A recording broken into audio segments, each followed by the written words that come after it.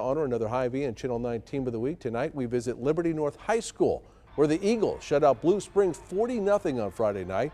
North has been on a roll after losing their first game of the season.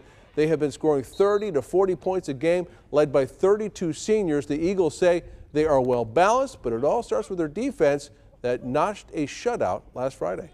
It was our second shutout of the year, and every shutout we celebrated, obviously. And just shutting out a team really shows us how hard we work during the week and our progress towards our end goal. It's definitely a collective effort. It's not even just the offensive side of the ball.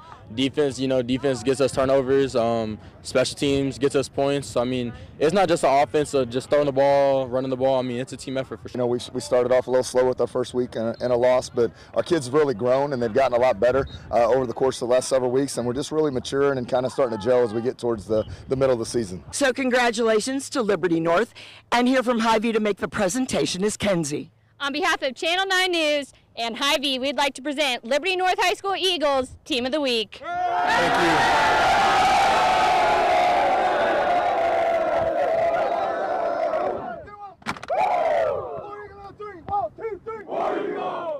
you. And congrats.